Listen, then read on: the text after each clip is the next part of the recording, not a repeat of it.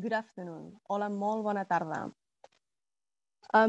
Thank you very much for joining us today in this event. Four Motors for Europe committed to the recovery. My name is Meritxell Charret. I'm the representative of the Catalan government here to the European Union, here in Brussels.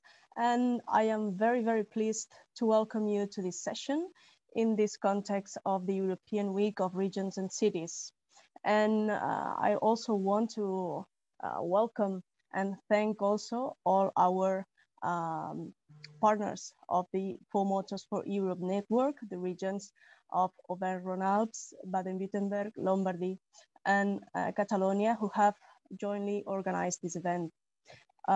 These four regions, we have been working together for over 30 years as members of the Four Motors for Europe, cooperating to improve the lives of our territories and our citizens and to further the European project. Today, this event highlights precisely this ambition to cooperate and achieve common goals and to share our visions with you for the months to come. Mainly and happily because of this current context of the COVID crisis and the European recovery that we must all achieve. What we want to do today is to share how we want to transform our economies towards a greener, more digital, socially fair, and more resilient model. So the members of the Four Motors for Europe, we have already set recovery strategies at regional level, closely related to all those pillars in line with European priorities. And today, our representatives, the speakers today in this event, we will share through them all this knowledge, all our experiences about some different projects, and together better understand how regions are important, are a key actor for the recovery in a multi-level governance together with member states and European institutions. Today, this event will be structured in the following way. After my initial remarks, I will pass the floor to Mrs. Dorothée Alain Dupré, Head of Unit of Decentralization, Subnational Finance and Public Investment at the OECD. And Mrs. Alain Dupré will present the OECD paper on the impact of COVID-19 on European regions. After her presentation, Marta Pilati, policy analyst of the European Policy Center, will take over to initiate the dialogue. And she has been working focusedly on the economic and regional policies. So she will be really able, and we thank her very much, her contribution to introduce and moderate the debate of our four speakers. In this sense, the representatives of the four regions of the Four Motors for Europe will be Mrs. Astrid Boroche, representing Auvergne-Rhône-Alpes, Mrs. Karin Scheffele, representing Baden-Württemberg, Mr. Alan Christian Rizzi, representing Lombardy, and Mrs. Marta Curto, representing Catalonia. These four speakers will deliver presentations on our regional recovery strategies. And of course, they will answer all the questions that Mrs. Pilati and the audience will bring them. And to complete this event today, Mr. Pere Aragonès, the Vice President and Minister of Economy and Finance of the Government of Catalonia, will deliver the final remarks, acting also as representative of the Four Motors for Europe presidency. Before passing the floor to Mrs. Alain Dupré, I just want briefly touch upon a few things to consider about following this event. First of all, you must be aware there is a simultaneous interpretation in 5 languages. You will need, in this sense, to have the latest version of Zoom, and you can access to this simultaneous interpretation by clicking on the globe at the lower part of your screen. And secondly, we would like to ask you that as far as it's possible, you write your questions in English in the chat. So that it will be more easy then to bring them to the speakers. And finally, this event will be recorded and will be available later online after the session. So finally, thank you very much to all our colleagues from the Four Motors for Europe for their great collaboration and the good cooperation to organize this event. And of course, willing to continue our work in the following months for this recovery for Europe and showing the commitment of our regions on that. And finally, also thank you again, all the attendants for joining today this event. And we hope it will be a very fruitful debate, and we will be able to recover together from the crisis by reinforcing the European project. And now let me pass the floor to Mrs. Alain Dupré. Thank you very much. Thank you very much for inviting me in this very interesting discussion about the four motors for Europe committed to the recovery. So indeed, I will present some of the findings of our OECD paper on the territorial impact of the crisis, managing the crisis across levels of government. This paper is available on the OECD website in English, in French, and in Spanish. So I will now upload the slide. I hope it works.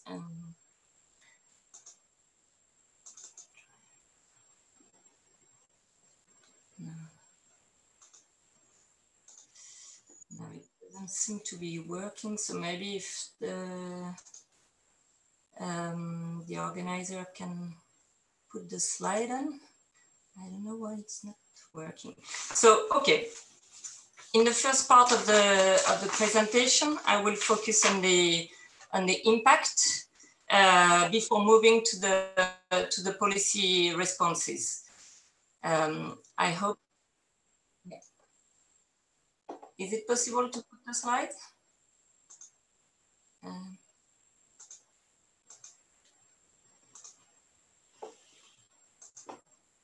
Okay. Okay. Okay, now I think it works. Is it okay? Can you see it?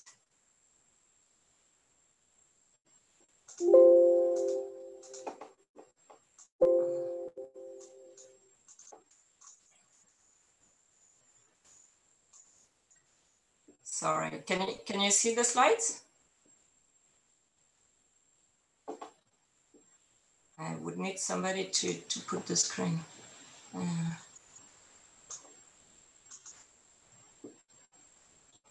Okay.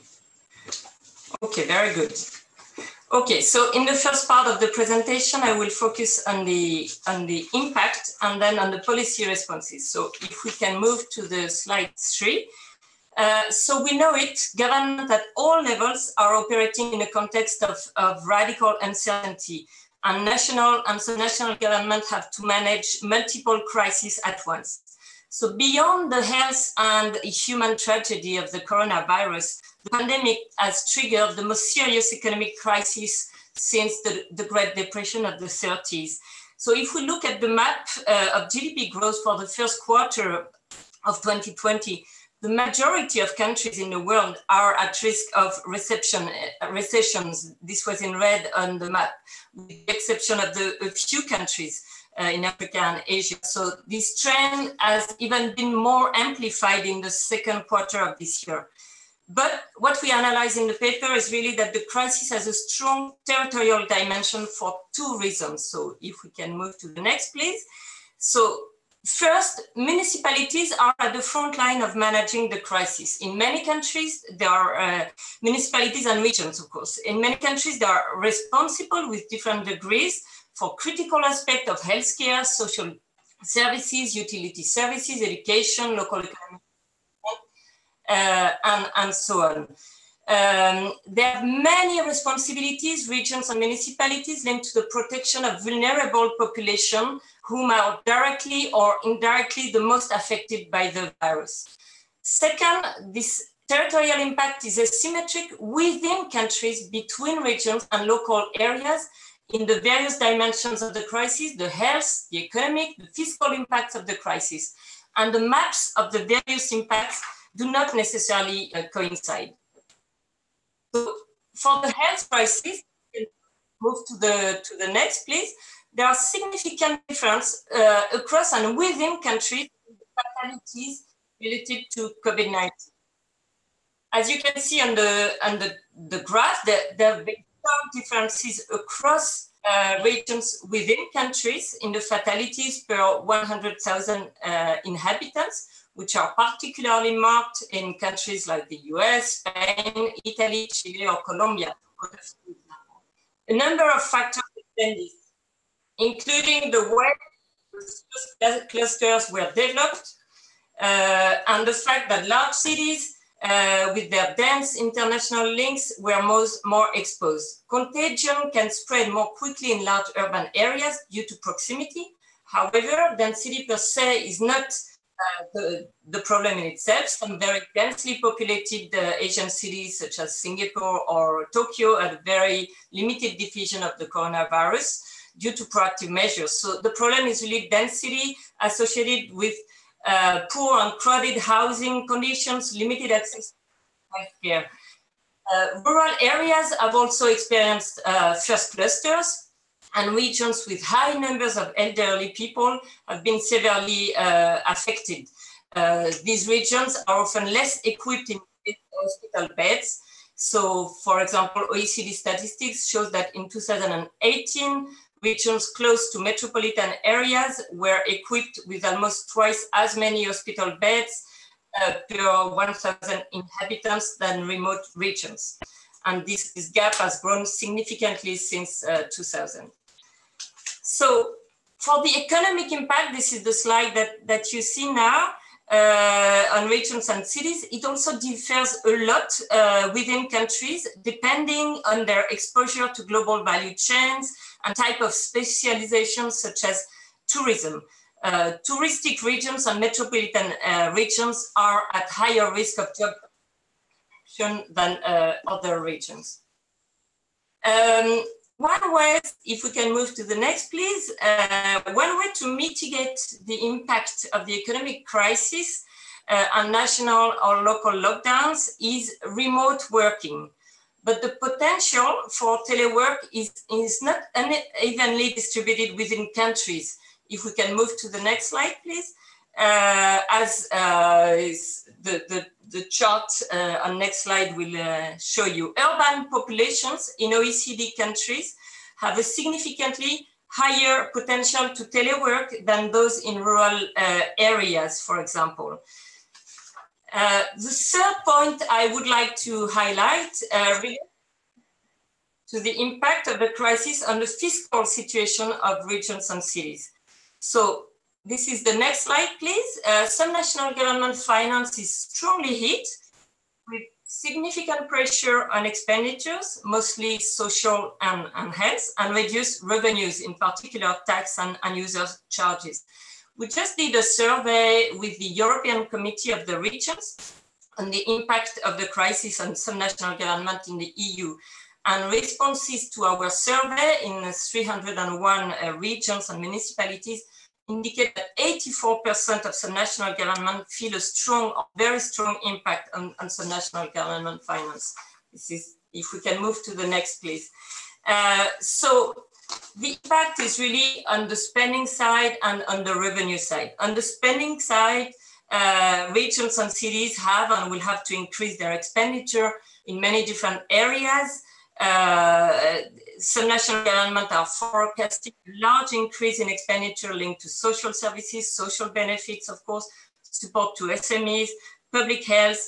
And on the revenue side, the impact is even more important. 2/3 of European regions and municipalities expect a very negative impact. And the impact is essentially on the tax side, but also user charges. So of course, countries in which subnational government rely more on tax revenue and on certain types of tax which are more sensitive to economic fluctuation, like countries in like Germany, France, Canada, Sweden, to give a few examples, are likely to be even more impacted. If we can move to the next, please. The impact of the crisis is expected to be really long-lasting, as the subnational tax revenues are often based on previous year's activities. So many some national government might see their situation worsen in 2021 or even 2022. So what should be done and what are the risks of the situation? The risks are really to have a scissor effect. If we can move to the next, please. With an increase in expenditure and a decline in revenue, which could lead to increased deficits and short and long-term debts. So this could lead in the medium term to fiscal consolidation plan with a risk to cut public investment, which could undermine the recovery, and cut social expenditure, which could affect even more vulnerable population. We can already see in a number of countries that public investment projects are being cancelled or delayed at the local level. The survey in the US indicates that 2/3 of municipalities are currently delaying their infrastructure project. So this can really enhance recovery. So it's very important not to replicate the mistake that was made after the 2008 crisis, after the fiscal consolidation plans in 2010, in which some national public investment was really the adjustment variable. And it took 7 to 8 years for some national public investment to recover its pre-crisis level. For regional economies, of course, the risk of this situation would be a difficulty for some national government to participate in recovery plans, a focus on short-term priority, and the risk to amplify pre-existing trends and increase regional disparities. So if we look quickly now at the policy responses and what has been done so far. The good news is that many governments at different levels of government have reacted quite quickly and strongly.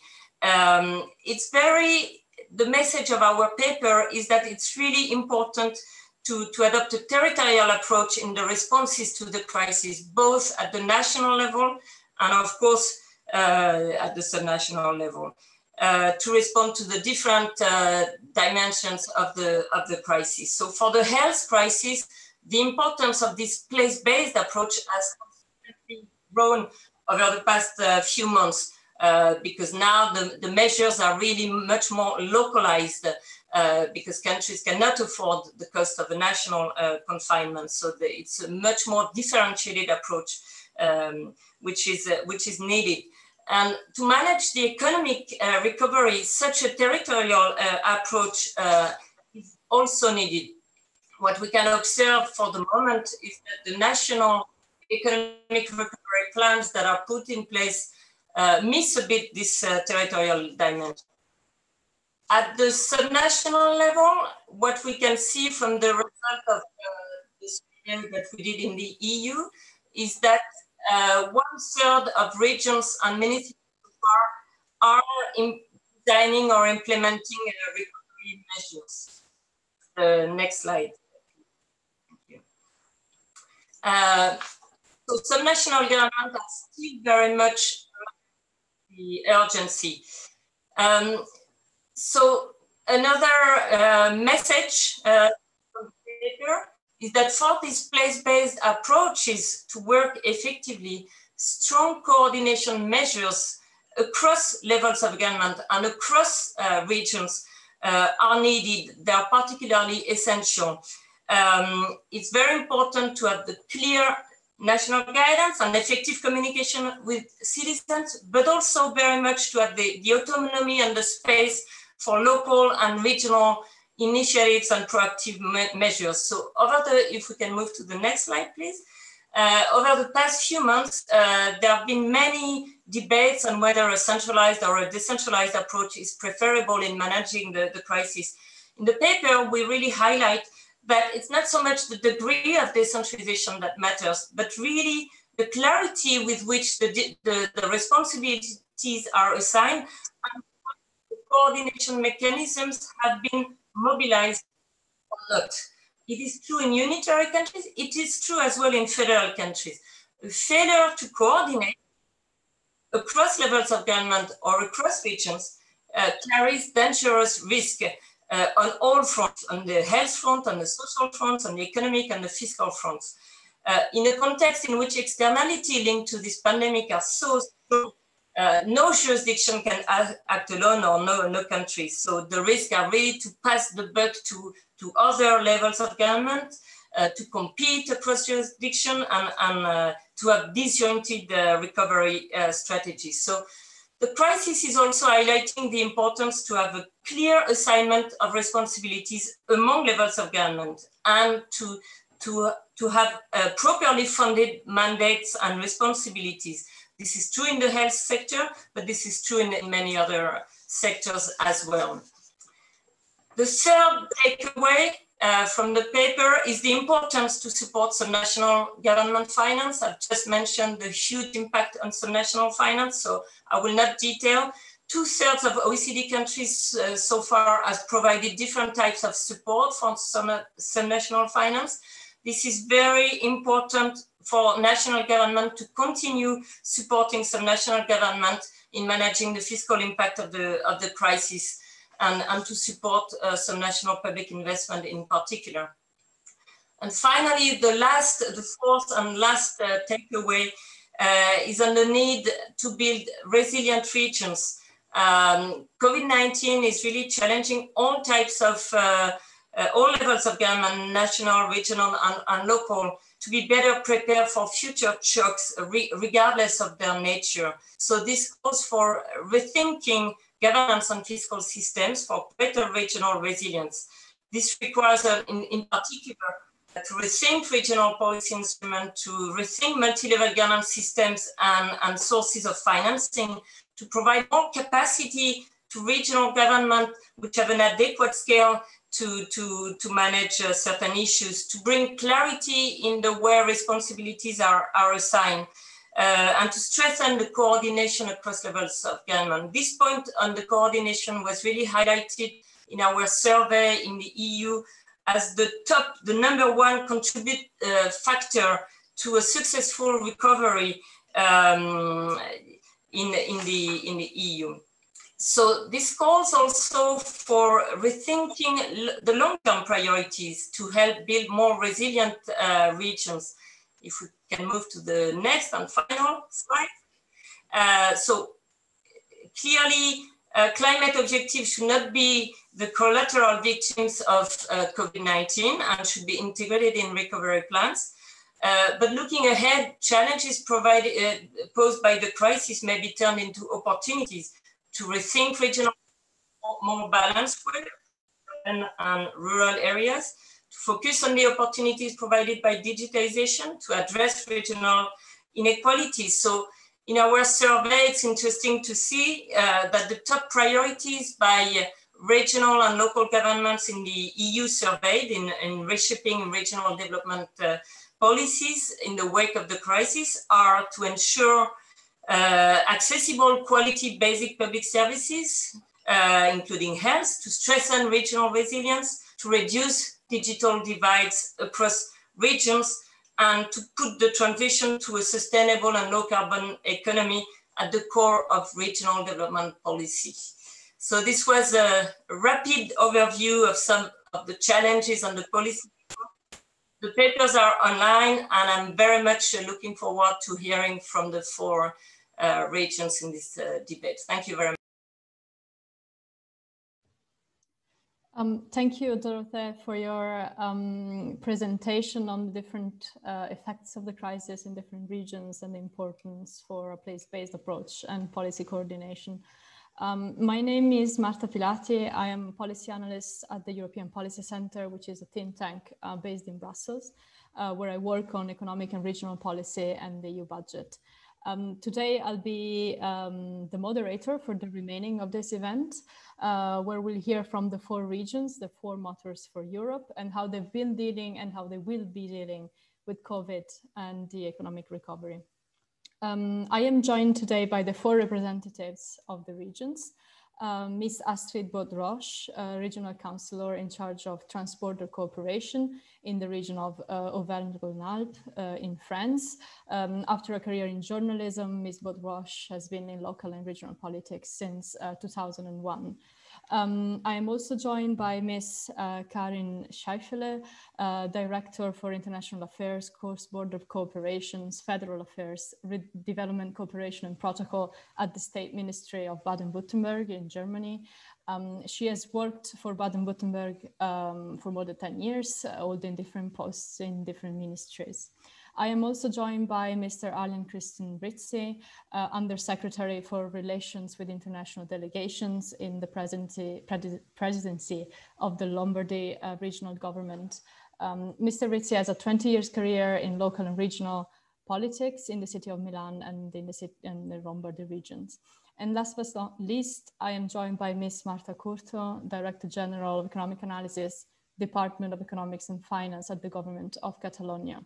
Ms. Curto is an economist. She has worked in academia and has been with the region of Catalonia since 2018. We'll be listening to a 5 minutes presentation from each of the regions, to which the others are welcome to react. And then I will dedicate the last 10 to 15 minutes to questions from the audience. So please do not hesitate to type in your questions in the Q&A part of this system, and I will read them out loud at the end. Feel also free to indicate to whom the question is addressed. At the end of the event, we'll hear the final remarks by the Vice President and Minister of Economy and Finance of Catalonia, Ms. Pérez Aragonés. But let's kick off with the first speaker, Ms. Astrid Baudroche from Auvergne-Rhône-Alpes, who will talk about the link between the economic recovery and the environment. Astrid, you have the floor.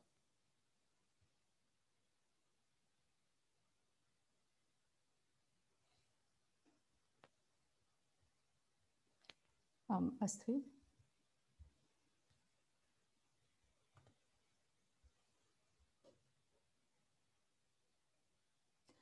Okay, I'm afraid there is a technical issue. I will move on to the next speaker we have in line, if that's okay. Who is Ms. Karin Scheifele from Baden-Württemberg? Ja, können mich alle hören? Können mich alle hören? Ja? Yes, you hear me? Yes, perfect. Das war nur der Techniktest zu Beginn. Ja, ganz herzlichen Dank. Ich kann gerne beginnen als erste Rednerin jetzt, möchte mich aber erst einmal ganz herzlich bedanken bei Ihnen, Madame Serret, für die Organisation dieses Treffens der 4 Motoren. Wir haben ja uns erst vor kurzem in diesem Kreis in Mailand sehen dürfen. Auch Herr Staatssekretär Rizzi, viele Grüße nochmal, ganz herzlichen Dank für diese wunderbare Veranstaltung, die Sie gemacht haben, und auch den Kolleginnen und Kollegen und den Freundinnen und von Freunden der 4 Motoren ein herzliches Grüß Gott aus Stuttgart an diesem späten Nachmittag. Ja, es ist eine gute Tradition, dass wir uns in diesem Kreise treffen und eigentlich eine gemeinsame Veranstaltung während der Europäischen Woche der Regionen und Städte machen dieses Jahr unter etwas veränderten Bedingungen. Nichtsdestotrotz wichtig und gerade auch ein gutes Zeichen dafür, wie eng und vertrauensvoll wir zusammenarbeiten. Die Zusammenarbeit ist ja ein wichtiger Bestandteil für uns in Baden-Württemberg im Rahmen unserer Europapolitik, aber auch im Rahmen unserer bilateralen Austausche und in diesem Corona-Jahr, in diesem besonderen Jahr sicherlich noch viel mehr. Es wird ja viel darüber geredet und auch Madame Alain Dupré hat es in ihrer Präsentation gezeigt, wie die Corona-Krise die Bedürfnisse in den Ländern aufzeigt, gesellschaftliche Bedürfnisse, die immer schon da sind, die durch Corona deutlich verstärkt würden, die Implikationen in Wirtschaft, in Gesellschaft, im Gesundheitsbereich und auch im Bereich der Finanzen sind ja sehr, sehr deutlich. Und es kommt bei dieser Gelegenheit eben in diesen Krisensituationen oft auch zutage, welche Dinge in der Vergangenheit vielleicht übersehen oder vernachlässigt worden sind. Deshalb ist es eben wichtig, dass wir uns heute austauschen können darüber, welche Erfahrungen wir gemacht haben, welche Lehren wir gezogen haben als Regionen in diesen vergangenen Monaten und wie wir auch in unseren eigenen Ländern dann versucht haben, diese Krise zu bewältigen. Deshalb nochmal ein herzliches Dankeschön, dass Sie in Katalonien den Ball aufgenommen haben und auch diesen Austausch weiter ermöglichen wollen. Ja, wir können in dieser Veranstaltung auch den Blick darauf werfen, nicht nur, was es an Problemen gab und was wir zu bewältigen hatten, sondern auch, welche Stärken und welche Maßnahmen uns geholfen haben, durch diese Krise hindurchzukommen, unsere eigenen Stärken, aber auch die Stärken, die wir gemeinsam haben, unsere Zusammenarbeit und auch den Blick nach vorne richten, zum einen die Lessons learned mitzunehmen, aber eben auch zu schauen, wo wir unsere Stärken weiter ausbauen können und welche Schwerpunkte wir setzen können. Ich möchte mich nochmal ausdrücklich sagen, ich habe es in Mailand schon gesagt, wie wertvoll es ist für uns, dieses Netzwerk der 4 Motoren, wie eng wir in dieser Krise auch zueinander gestanden haben, wie schnell wir den Kontakt gesucht haben, wie schnell wir den Austausch gemacht haben auf allen Ebenen, sei es auf politischer Ebene, die ja immer sehr wichtig und sehr maßgeblich ist, aber eben auch auf den Arbeitsebenen bis hinunter zu den Referentinnen und Referenten, die einen regelmäßigen Austausch gepflegt haben. Es war schön, wie ehrlich und offen dieser Austausch war, wie wir uns auch gegenseitig unterstützen und helfen konnten, soweit es ging. Wir haben ja einige Regionen gehabt, die deutlich stärker betroffen waren, andere, wo es sich erst verzögert gezeigt hat, und wie wir auch voneinander lernen konnten, welche Maßnahmen in welcher Situation wichtig und wertvoll waren.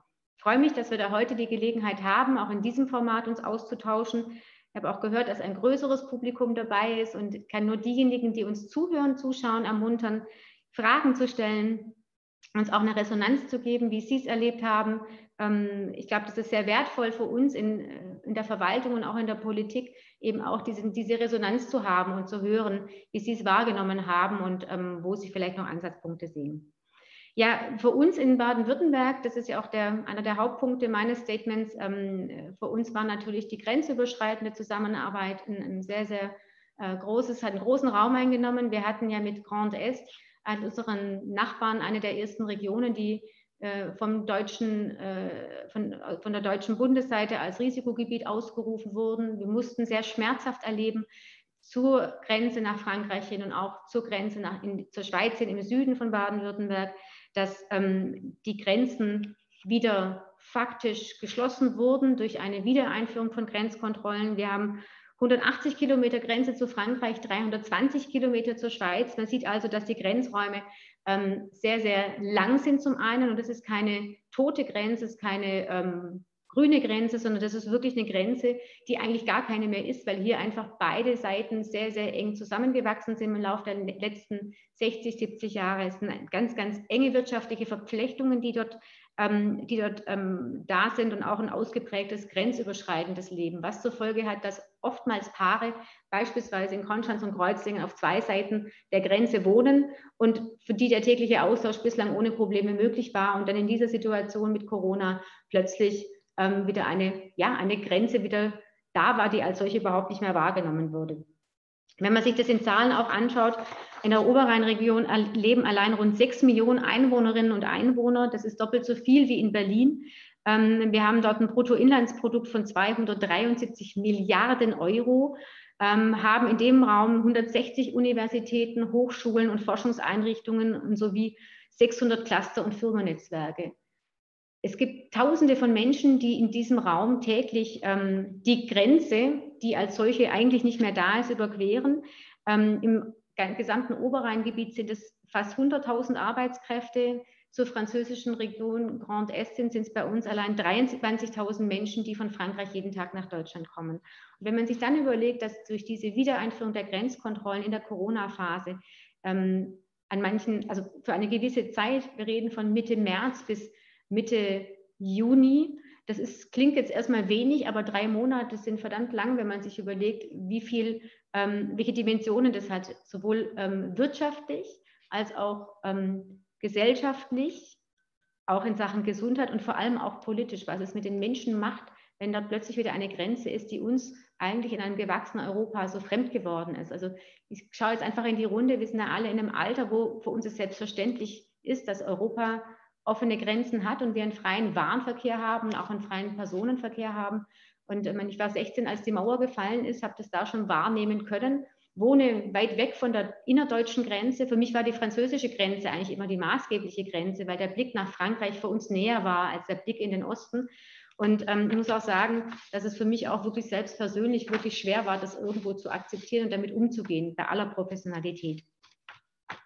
Ja, mit dieser Ausnahmesituation ging auch natürlich noch die besonderen Herausforderungen einher, die das Krisenmanagement mit sich gebracht hat. Wenn ich was Positives zu dieser Zeit sagen kann, ist, dass es sich gezeigt hat, wie unheimlich gut und belastbar diese Netzwerke sind, die wir aufgebaut haben. Wir haben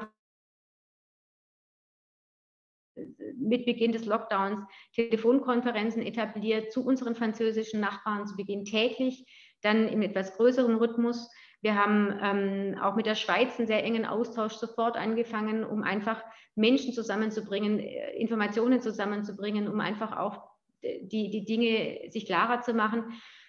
Selbst für uns in Stuttgart ist manches Thema, was an der Grenzregion passiert, ein bisschen weiter weg. Für unsere Bundesebene in Berlin oder ich denke mal auch, ich spreche vielleicht auch für die Franzosen, der Weg von Paris nach Straßburg ist sicherlich manchmal gedanklich auch etwas weiter. Wir haben festgestellt, wie wichtig es war, die Menschen zusammenzubringen, die mit diesem Thema zu tun haben. Und das Ganze ist dann wirklich auch in einer Dramatik noch weitergegangen, als wir in Baden-Württemberg die Anfrage bekommen haben aus Grand Est, als dort das Gesundheitssystem an die Grenze gekommen ist, ob wir Patienten aufnehmen können, also schwerstkranke Covid-Patienten. Wir haben dann in dem Austausch geschafft, dass wir knapp 30 Personen aufnehmen konnten, auch ein Stück gelebte Solidarität, für das sich unser Ministerpräsident auch sehr stark eingesetzt hat, auch mit den französischen Partnern. Und das ist vielleicht auch ein Beispiel, wo man sehen konnte, dass einfach diese Dinge auch viel stärker noch gelebt und gepflegt werden müssen, dass wir unabhängig davon, dass es sich jetzt um Corona handelte, auch andere Krisensituationen haben können und dass wir hier einfach auch einen engen Austausch pflegen sollten und auch unser Netzwerk gut nutzen sollten. Wir haben beim Grenzraum auch festgestellt, wie wichtig es ist, dass wir uns eng austauschen, was das Thema Nachverfolgung anbelangt. Zum einen natürlich auch der Austausch an Zahlen. Wie ist die Lage bei euch? Wie ist die Lage bei uns? Dann auch das Thema während der Grenzkontrollen mit Bescheinigungen zu arbeiten, um eben für die Personen, die eine privilegierte Möglichkeit des Grenzübertritts haben, diese Menschen auch gut nach Baden-Württemberg reinkommen zu lassen. Aber wie gesagt, ganz wichtig war für uns und ist es nach wie vor auch den Austausch an Zahlen. Wie bei Ihnen allen auch, gehen auch in Baden-Württemberg die Zahlen gerade sehr, sehr stark in die Höhe. Wir erleben das gerade wirklich täglich. Stuttgart ist jetzt seit gestern Risikogebiet. Gestern waren wir bei 50 in der Inzidenz. Heute sind wir bei 70. Also man merkt, gut, es sind andere Regionen vielleicht noch weiter davon entfernt, aber wir merken jetzt schon auch eine sehr, sehr intensive Weiterentwicklung der Zahlen. Und da ist es auch umso wichtiger, mit den Partnern einen engen Austausch zu haben in diesen Gesundheitsfragen, in den Zahlen als solchen, um Maßnahmen abstimmen zu können, aber auch beim Thema Nachverfolgung. Hier haben wir gemeinsam mit den französischen und den Schweizer Partnern ein Konzept entwickelt, wie zum einen der Austausch der Zahlen aussehen kann, wie Meldewege installiert werden können, wie auch die Nachverfolgung aussehen kann. Das sind alles Dinge, die im Alltag unheimlich wichtig sind und die uns, glaube ich, auch in anderen Krisenlagen etwas helfen können. Wichtig war und ist uns auch, deshalb ist mir heute auch so wichtig, dass wir Zuhörer haben, die sich hoffentlich aktiv beteiligen, dass wir auch unsere Bürgerinnen und Bürger im Blick behalten. Wir haben das Glück, dass wir am Oberrhein eine Einrichtung haben, ein Netzwerk haben, eine Informations- und Beratungsstelle haben, die uns sehr, sehr eng und intensiv auch die Rückmeldung aus der Fläche gegeben haben. Wie gesagt, in Stuttgart hat man oft oder in der Hauptstadt hat man oft Ideen, wie etwas am besten laufen soll, aber tatsächlich wird vor Ort muss man vor Ort schauen, wie das dort ankommt. Und da sind wir auch sehr froh, dass wir da eine rege Rückmeldung bekommen haben mit den Dingen, die damals einfach in der Kürze der Zeit aufgelegt wurden, Maßnahmen, die getroffen wurden, wo wir festgestellt haben, dass diese Maßnahmen in der Fläche einfach zu Irritationen führen, zu Nachfragen führen. Und wir versuchen jetzt für die zweite Welle, auf die wir uns gerade vorbereiten, diese Dinge einfach zu antizipieren und diese Dinge noch besser aufzustellen. Wie gesagt, wir haben steigende Zahlen. Wir hoffen sehr, dass wir keinen Lockdown bekommen. Wir hoffen sehr, dass es keine Grenzkontrollen mehr gibt. Wir hoffen sehr, dass Wirtschaft, Politik, Gesellschaft, aber insbesondere auch das Gesundheitswesen in der Grenzregion und auch in Baden-Württemberg dem standhalten können. Ich habe in der ersten Welle erlebt, dass man abends aus dem Büro rausgeht und am nächsten Morgen kommt und die Welt eigentlich fast schon wieder eine neue und andere ist, dass diese Veränderungen wirklich sehr schnell passieren. Und wir hoffen sehr, dass wir dieses Mal Schritt halten können mit diesen Veränderungen und alles auf einen guten Weg bringen können. Ganz herzlichen Dank.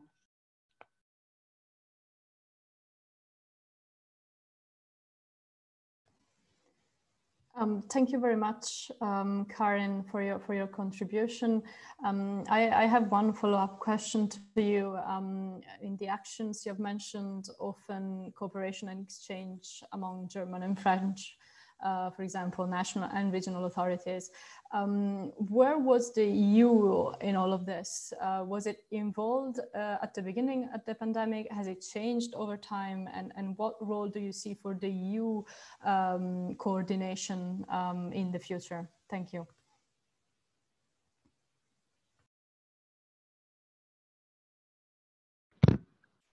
So, jetzt müsste ich wieder zu hören sein.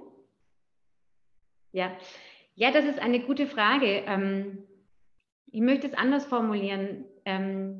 Ich glaube, dass sich Netzwerke, also regionale Netzwerke, so wie die 4 Motoren oder auch der grenzüberschreitende Austausch wirklich sehr gut bewährt hat. Ich glaube, dass es wichtig ist, kurzfristig Lösungen vor Ort zu finden.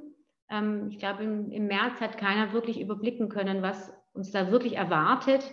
Ich glaube, wir haben alle gehofft, dass es bis zum Sommer alles wieder in Ordnung ist und wir wieder unser normales Leben aufnehmen können.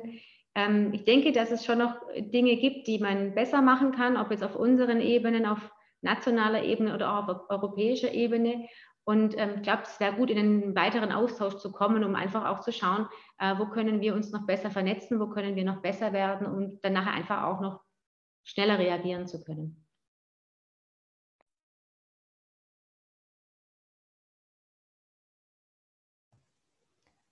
Thank you. Does any of the other 4 regions would like to react to this, to what Ms. Karin Scheifele has said, to pose a question maybe or a reaction? Oui, bonjour. Astrid Boroche, Auvergne-Rhône-Alpes. Thank you. Donc, je voudrais appuyer le témoignage de ma collègue allemande. Tout d'abord dire que la coopération transfrontalière est un volet majeur de la politique internationale dans notre région et que le territoire de la région, pas pour preuve, on collabore déjà à 6 programmes Interreg transfrontaliers, franco-suisse, il y a Alcotra, France-Italie, l'espace alpin, il y a Sudoé, puis Méditerranée, Interreg, Europe, etc. Et dans le cadre de ces programmes, nous collaborons tout particulièrement avec la Suisse et l'Italie, puisque ce sont nos frontières. Et les problématiques qu'a abordées Karin Scheifele sur la gestion des frontières dans le cadre de la crise sanitaire sont des questions qui ont été très importantes durant la crise. Un exemple, une image qui reste très forte chez nous et chez moi, puisque je suis voisine de la frontière. Par exemple, lorsque la Suisse a fermé physiquement avec des blocs béton la frontière, nous avons retrouvé des scènes, des vieilles scènes qu'on ne souhaitait pas revoir. Ça a posé des problèmes extrêmement directs et immédiats et importants de tout ordre. Tout d'abord des problèmes familiaux, puisque nous avons de nombreuses familles qui sont binationales, qui vivent des 2 côtés, avec des enfants, parfois entre autres pour les couples séparés et des problèmes de garde. Le problème des étudiants français en Suisse, mais également suisses en France. Problème du travail, bien évidemment. Même s'il y a eu du télétravail, il y a des gens qui ont dû traverser les frontières pour aller travailler. Les problèmes de transport avec des gros soucis, entre autres pour les bus, parfois plus de 3 heures d'attente pour les transports en commun aux frontières. Des problèmes de business, de commerce, les Suisses ne venant plus du tout en France faire leurs courses. Donc, on imagine les gros soucis pour les entreprises françaises. Puis des problèmes de soins, puisque nous avons beaucoup de Suisses qui viennent également en France, voir un médecin, dentiste, kiné, etc. Et comme le disait très bien Karin Scheifele, c'est quand on ferme une frontière que l'on se rend compte de l'importance des liens que l'on a en fait entre nous. Et le côté positif, c'est qu'avec cette crise, lorsque les frontières ont été physiquement fermées, nous avons jamais autant échangé, si je puis dire, puisque les échanges étaient quotidiens sur comment maintenir les transports, comment maintenir le lien, comment assurer le va-et-vient également du personnel soignant, puisque nous avons de nombreux Français qui travaillent dans les hôpitaux de l'autre côté. Et ce que nous retenons, la région Auvergne-Rhône-Alpes, de tout cela, c'est qu'il semble que les liens sont encore plus forts aujourd'hui, plus qu'hier, et qu'on a envie aujourd'hui dans le transfrontalier d'être encore plus efficace dans tous nos échanges, avec une priorité pour des résultats pas immédiats, mais vraiment du concret. Et aujourd'hui, vraiment plus qu'hier, on le sait cette fois, on en était persuadé, mais aujourd'hui on le sait, les solutions les plus efficaces et les plus rapides, eh bien, ce sont les solutions territoriales et locales.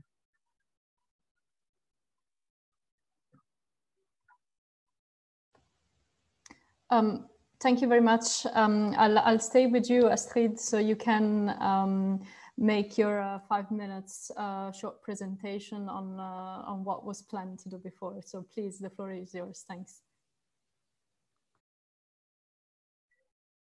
Merci. Excusez-moi pour le problème technique de tout à l'heure, un souci de connexion. Un grand merci à la Catalogne pour l'organisation de cet événement et les échanges réguliers entre nous. Merci également à Dorothée et Alain Dupré pour son analyse partagée qui était très intéressante. Et puis, j'avoue qu'après notre rendez-vous à Milan, je suis heureuse de vous voir pour certains en pleine santé. Ça fait plaisir. Alors, je vais redire un certain nombre de choses que j'ai pu vous dire à Milan lors de notre dernier échange. En Auvergne-Rhône-Alpes comme ailleurs, les acteurs économiques ont été très fortement impactés par la crise sanitaire et les mesures de confinement. Pour rappel, le chiffre d'affaires alors attendez, je coupe. Voilà, le chiffre d'affaires des entreprises de la région a diminué de plus de 11% entre le premier semestre 2019 et le premier semestre 2020, et moins 13,5% uniquement pour ce qui est les entreprises industrielles. Donc, ce sont un chiffre important. Très vite, la région a pris la mesure de ce qui se passait et a mis en œuvre des mesures concrètes pour accompagner les différents secteurs d'activité. Nous avons mis en place un plan d'urgence d'ampleur exceptionnelle qui a été adopté dès le mois d'avril par notre Assemblée en complément des dispositifs de l'État français.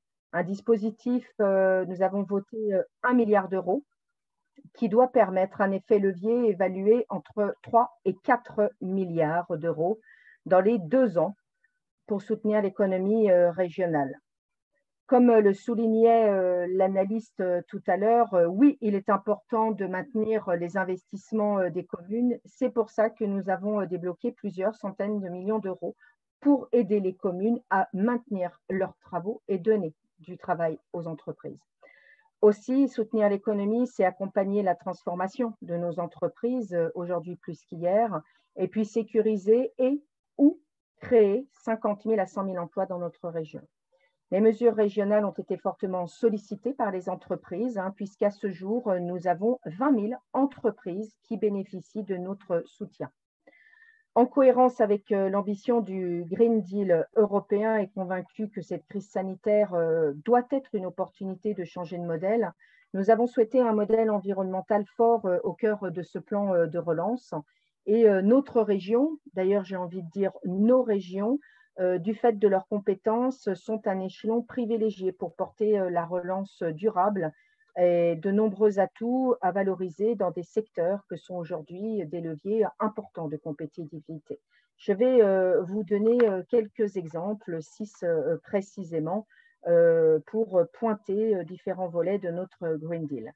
Tout d'abord, en matière de rénovation énergétique, notre objectif, c'est d'accompagner les habitants du territoire dans leurs projets et de travailler avec les professionnels du bâtiment.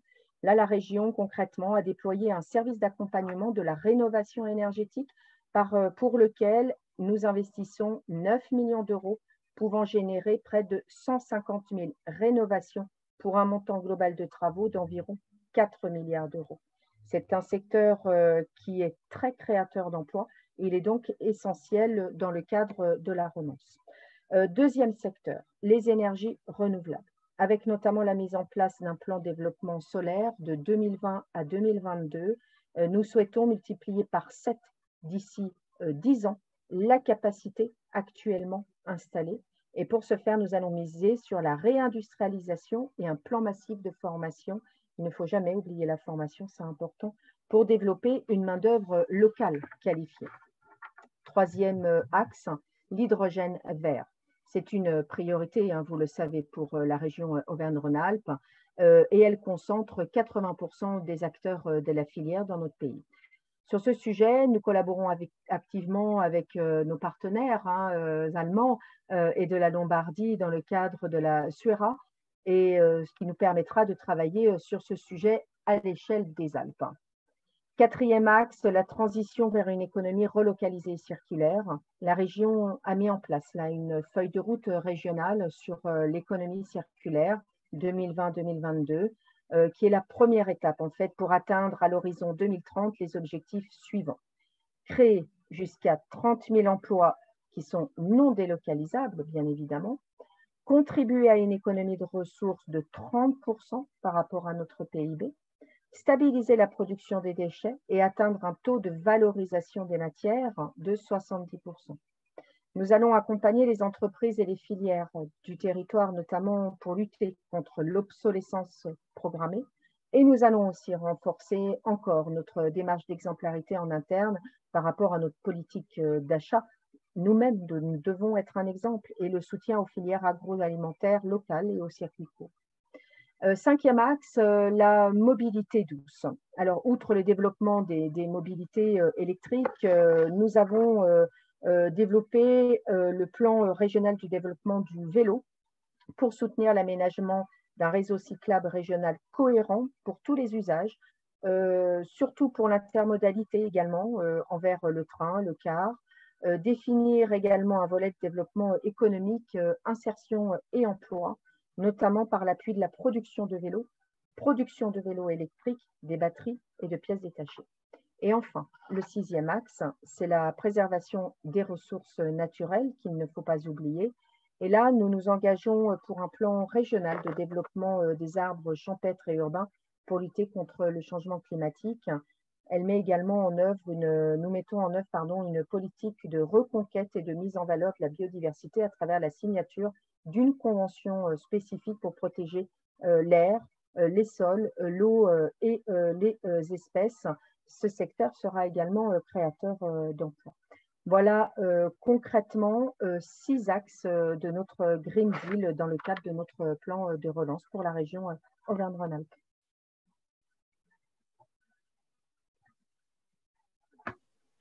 Thank you, Astrid, for showing us how your region approached the recovery.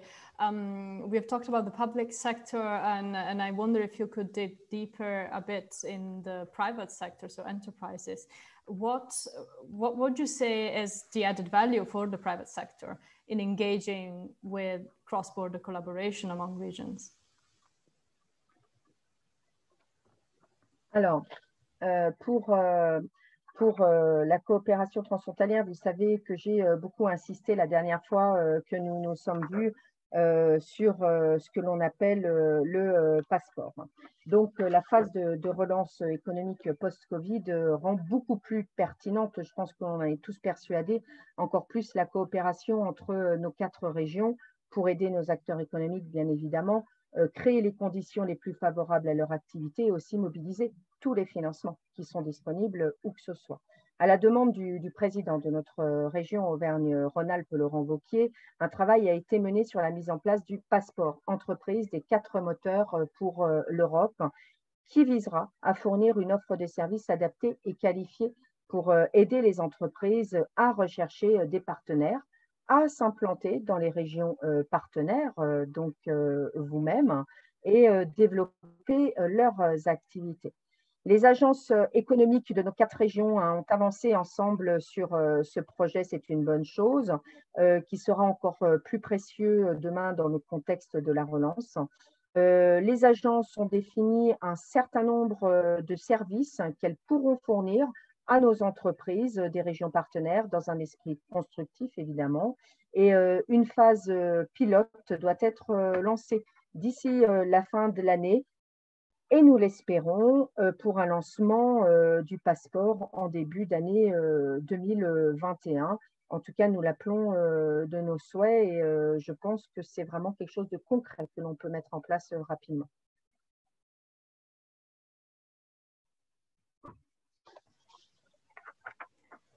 Thank you very much. Would any of the other regions like to react to what Ms. Bulwash said?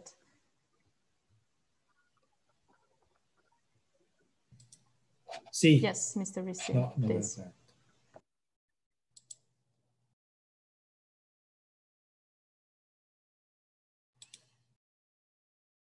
Problema.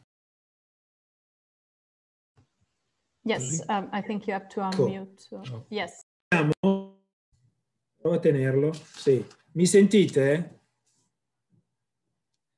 Allora, io innanzitutto vorrei ringraziare la Catalogna per aver organizzato l'evento di oggi, che è un evento molto importante. Noi di Regione Lombardia consideriamo fondamentale la possibilità di confrontarci su temi così importanti durante la diffusione del virus e ovviamente anche con l'obiettivo di parlare del rilancio economico. Io ringrazio Odrosh per l'analisi appena conclusa, sottolineando che le due regioni, la Lombardia e Auvergne-Rhône-Alpes, sono due regioni che hanno delle dimensioni e delle, diciamo, prospettive anche in termini geografiche molto simili, e quindi attraverso questa similitudine è ovvio che l'applicazione di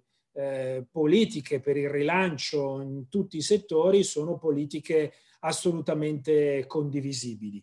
Tenendo conto che l'idea di investire molto su temi quali la transizione energetica, le energie alternative è un qualcosa che riguarda molto da vicino anche Regione Lombardia, consideriamo l'interscambio, l'analisi e la condivisione un processo assolutamente fondamentale.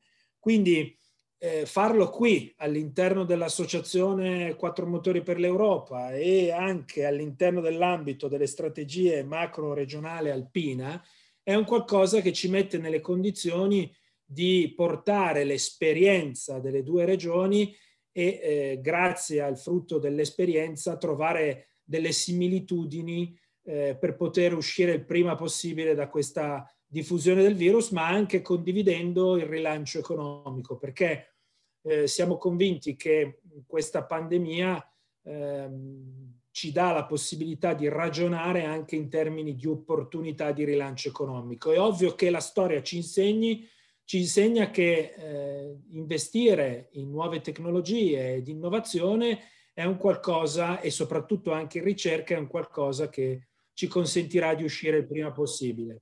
Grazie.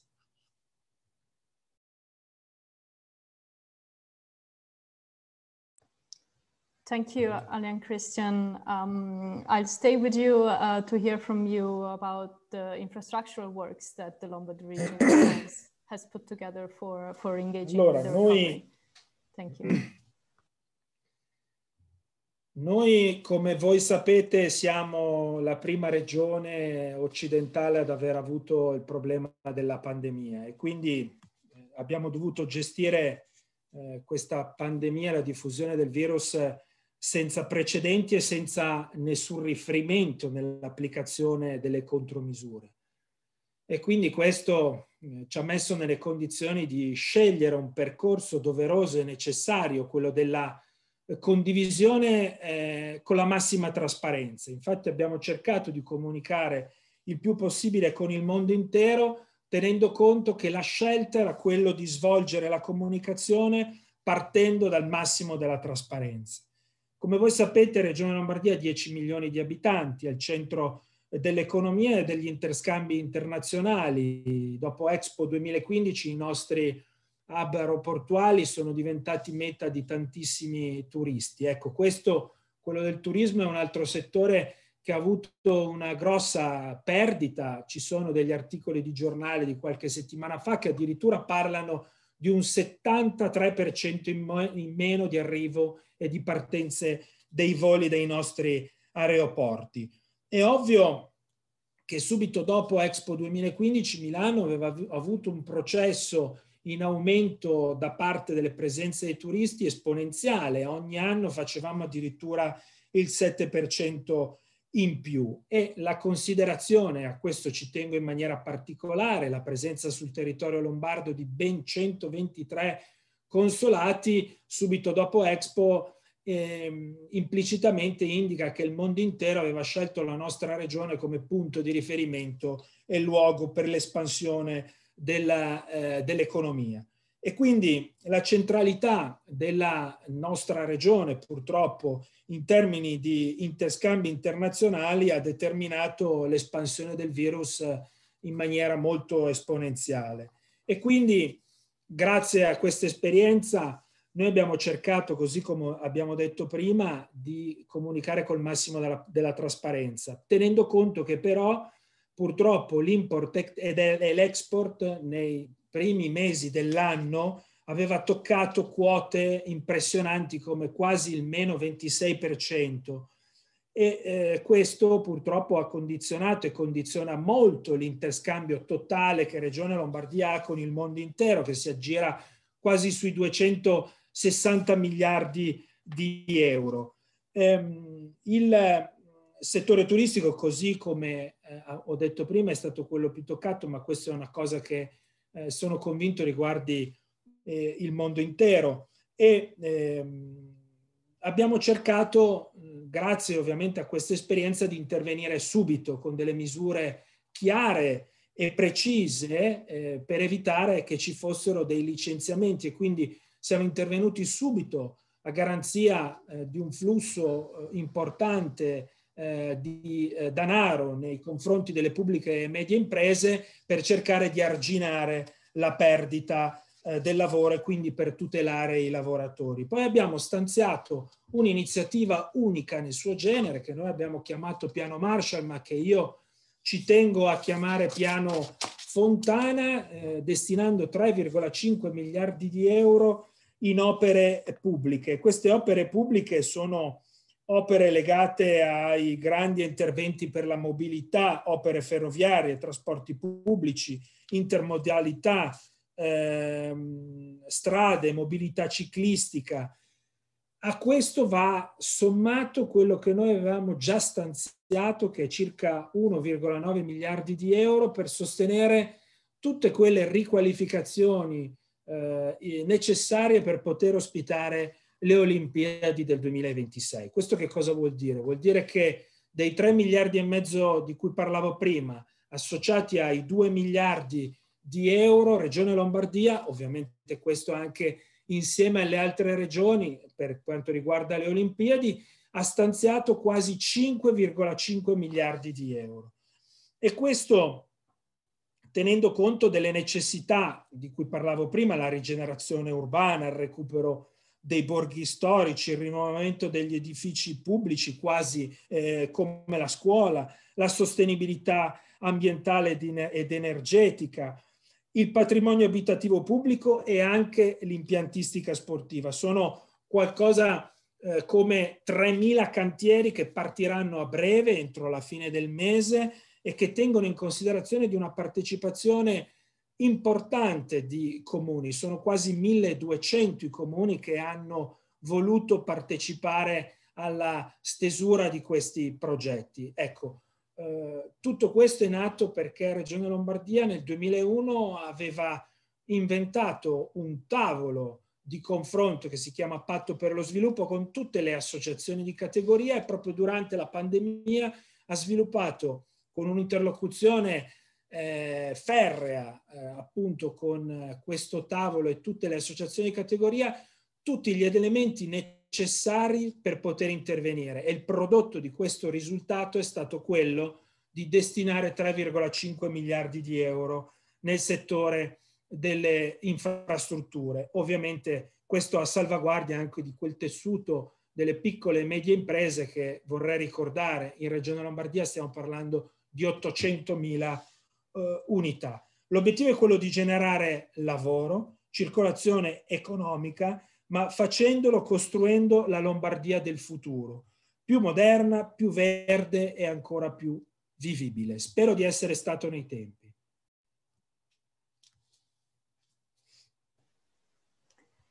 Thank you, Ali and Christian, for showing us the impressive amount of incentives and investments you have planned. I wonder where the EU Recovery Fund money fits in all of this. Has that been taken into consideration? Italy is one of the countries that is set to receive a very high amount of funding. What are your expectations on how to use this funding? Thank you. È ovvio che l'accordo che è stato raggiunto il 21 luglio è un accordo storico, rivoluzionario. Noi consideriamo questo. Innanzitutto c'è la necessità di un dibattito importante prima che ovviamente ci sia la definitiva presa di posizione dal Parlamento europeo.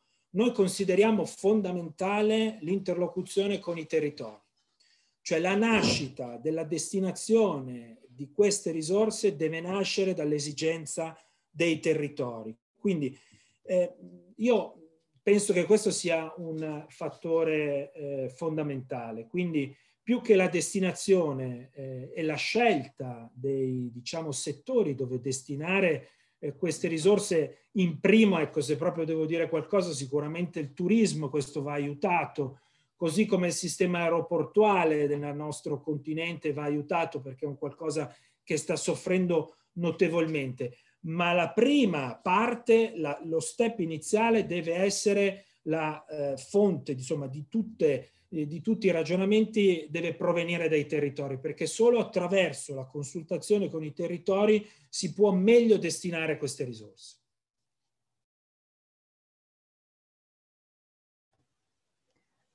Thank you. And a second question, we see behind you the banner of the Olympic Winter Games in 2026. How does that fit in your recovery strategy? Allora, noi prima nell'elencare le risorse che abbiamo destinato, abbiamo parlato appunto dei 2 miliardi di euro proprio destinati alla realizzazione di quelle infrastrutture necessarie ad accogliere i giochi del 2026. Questo sicuramente è un primo punto di partenza. È una grande opportunità, perché se noi pensiamo che comunque oggi la Regione Lombardia, così come è stato detto prima, insieme alla Regione Veneto, è una parte di altre stazioni sciistiche all'interno di questo contesto, può essere motivo di grande rilancio. Quindi, come noi sappiamo, le Olimpiadi dal punto di vista del coinvolgimento è un qualcosa che potrebbe garantire un rilancio quasi certo, tenendo conto che questa è la prima volta che si parla di un territorio così vasto, perché se pensiamo che la Regione Lombardia insieme alla Regione Veneto organizzino questi Giochi Olimpici, penso a memoria che un territorio così vasto non si è mai visto, e quindi anche da parte del CIO è una grossissima sfida. Prima della Covid, quindi pre-Covid, si pensava che diciamo l'introito generato da questa manifestazione potesse avere una leva di quasi 5 miliardi di euro e potesse dare 35.000 posti di lavoro. È ovvio che il ragionamento comunque lo si tiene sempre in considerazione, quello diventerà e sarà sempre il nostro obiettivo, però è ovvio che bisogna andarci con il massimo della trasparenza e anche il massimo della sicurezza, perché questi sono obiettivi che noi vogliamo assolutamente raggiungere. I giochi, come voi sapete, come tutti sanno, mettono a contatto praticamente il mondo intero, perché c'è una partecipazione importante da parte degli atleti, del personale tecnico e di tanti paesi del mondo che appunto saranno qui non solo fisicamente ma anche attraverso le televisioni. Quindi l'indotto sarà assolutamente importante. È ovvio che noi partiamo da un presupposto molto positivo, cioè l'esperienza di Expo 2015, quindi grazie a quelle grossissime, quelle enormi manifestazioni, Milano da allora, sia anche in termini solo di preparazione, ma soprattutto anche nei 5 anni successivi alla manifestazione, che vorrei ricordare è durata 6 mesi, ha dato prova di essere all'altezza dell'organizzazione di una manifestazione internazionale così importante, e ne abbiamo visti i benefici.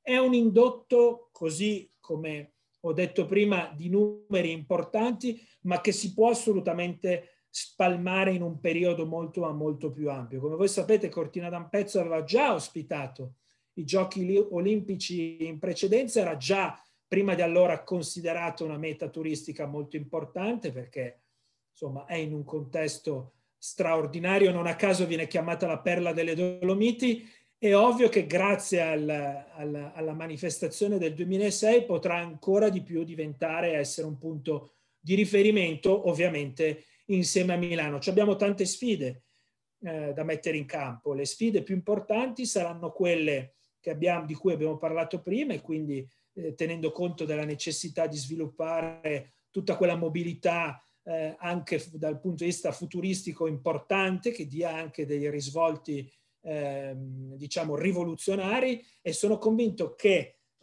soprattutto, e qua lo ripeto e qua chiudo, grazie all'esperienza di Expo 2015, che è stata un'esperienza importante, diciamo che la Regione Lombardia insieme alla Regione Veneto saranno all'altezza della manifestazione, considerando che, ovvio, con quello che stiamo vivendo oggi, la diffusione del virus e la necessità di confrontarci insieme a voi, di questo non potrò mai smettere di ringraziare, sulla ripresa economica, io sono convinto che l'opportunità dell'organizzazione delle Olimpiadi del 2026 dà una prospettiva di rilancio non indifferente.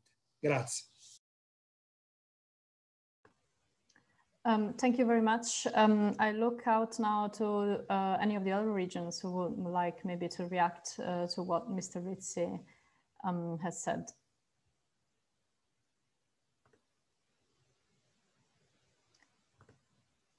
Yes, Marta.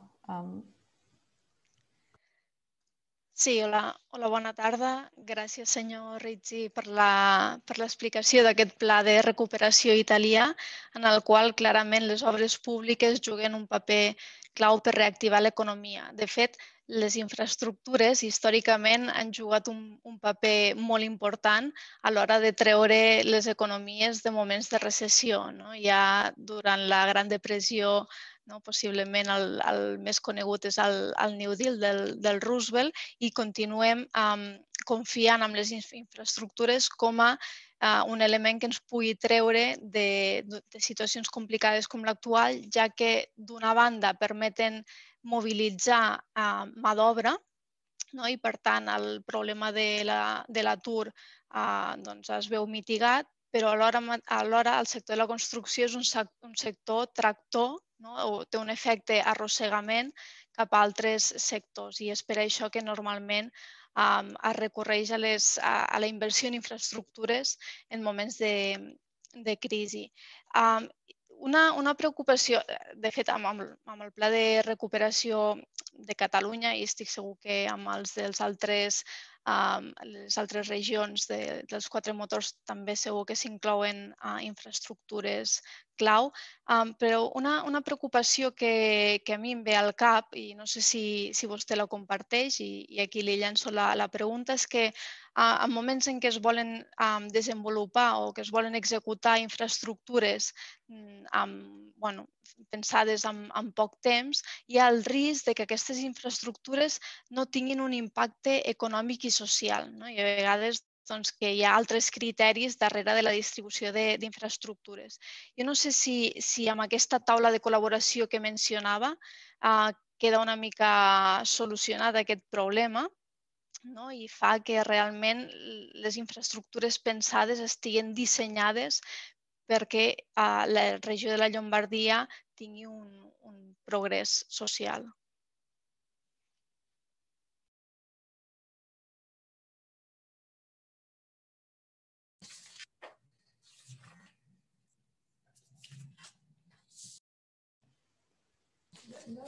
Allora, noi abbiamo, ringrazio innanzitutto per la domanda. Questa interlocuzione che noi abbiamo avuto con il territorio è un'interlocuzione che, come ho detto prima, parte dal 2001.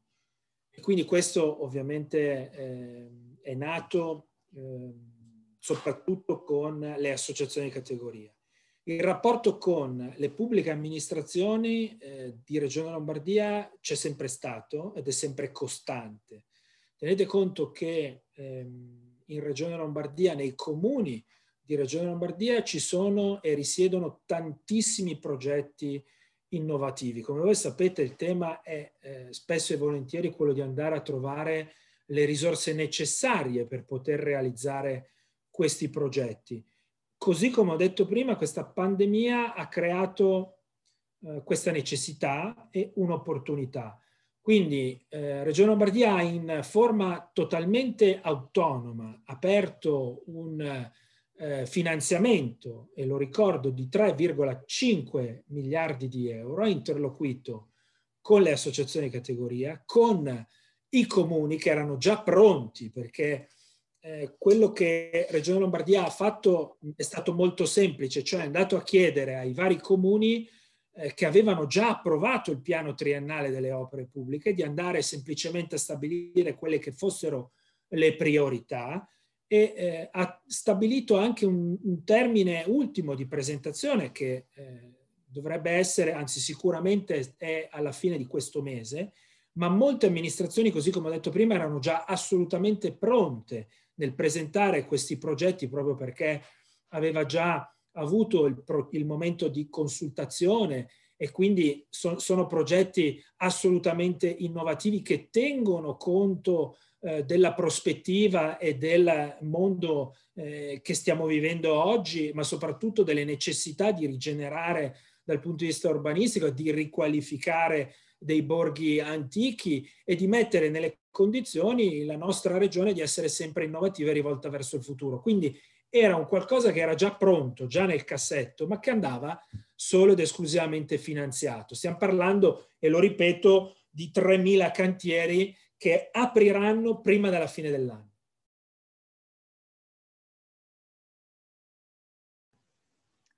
Thank you very much. Marta Curto, I'll come back to you to hear from you about the plan that Catalonia has put in place for the economic recovery.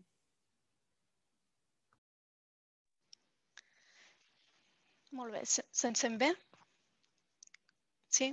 D'acord, doncs molt bona tarda a tothom des de Barcelona i em sumo als agraïments a la delegació del govern a Brussel·les per haver organitzat aquest acte on poder intercanviar experiències amb els 4 motors d'Europa per veure com encarem aquest camí cap a la reactivació, cap a la recuperació de les regions.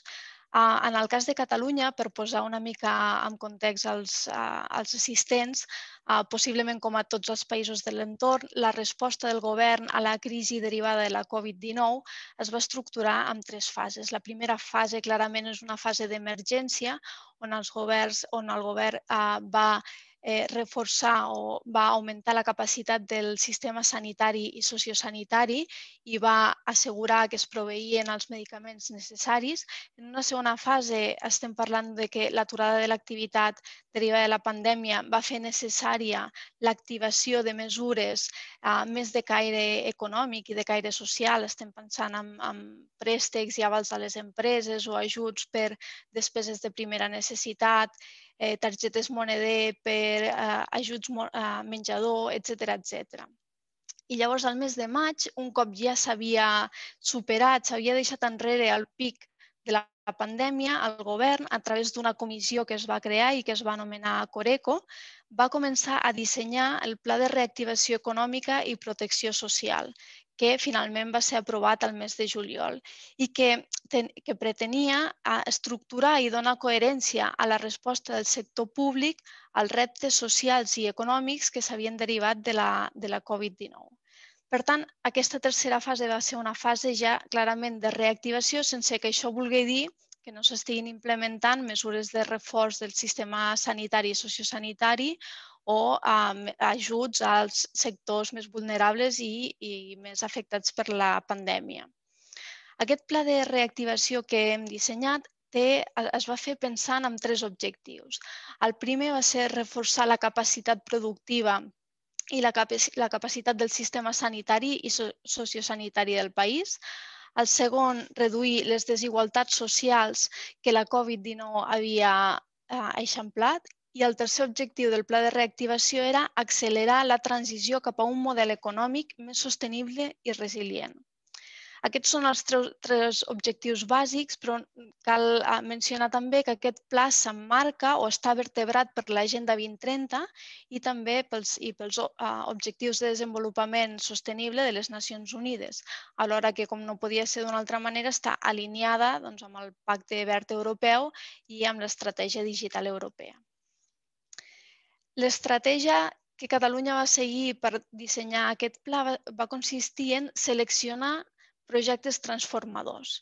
Aquesta comissió anomenada Coreco va triar 20 projectes transformadors que en total sumen 31.000 o vora 32.000 milions d'euros a invertir entre els anys 2020 i 2032. Per tant, estem parlant d'una visió a llarg termini, que és el que mencionava la representant de l'OCDE. Creiem que posar aquestes llums llargues és important. Aquests projectes corresponen o estan inclosos dintre de 5 eixos en els quals s'estructura el pla de reactivació. El primer d'aquests eixos és l'economia per la vida, el segon la digitalització, el tercer la transició ecològica, el quart la societat del coneixement i finalment hi ha un 5è eix que inclou actuacions més de caire transversal. Amb els minuts que em queden d'intervenció, el que faré és centrar-me en aquest primer eix, que és l'eix de l'economia de la vida. Què entenem per economia de la vida i per què creiem que és un sector o que és un eix a potenciar. Bé, si alguna cosa ens ha ensenyat la pandèmia de la Covid-19 és que hem d'orientar el model econòmic per posar l'economia al servei de les persones. És a dir, necessitem una economia per la vida.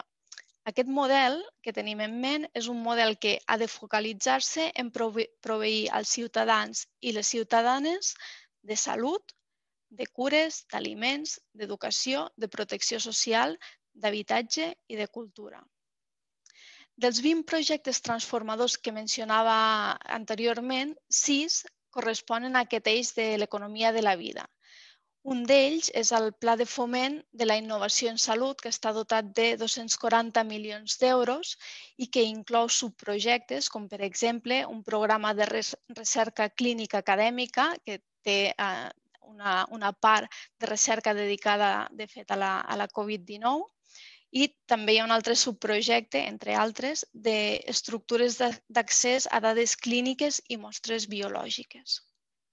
He mencionat expressament el Pla de Foment a la Innovació en Salut perquè penso que és un clar exemple de com entenem o com creiem que s'ha d'abordar la sortida de la crisi i que no és més que recolzant-nos amb allò que sabem fer millor, amb aquells actius que ja tenim al país. En aquest cas estem parlant dels àmbits de la salut, la biomedicina i la biotecnologia. De fet, fa uns dies es publicava l'informe Biocat que quantificava la importància d'aquests sectors en l'economia catalana i ens deia que l'ecosistema de les ciències de la vida i la salut representa un 7,3% del PIB català. Però el que és més important, més enllà d'aquestes xifres, és que en 10 anys, entre el 2009 i 2019, el nombre d'empreses actives en aquests sectors ha augmentat un 50%, els inversors internacionals s'han multiplicat per 10, la inversió supera aquest any per 5è any consecutiu als 100 milions d'euros i, per tant, és un sector que clarament està a l'alça.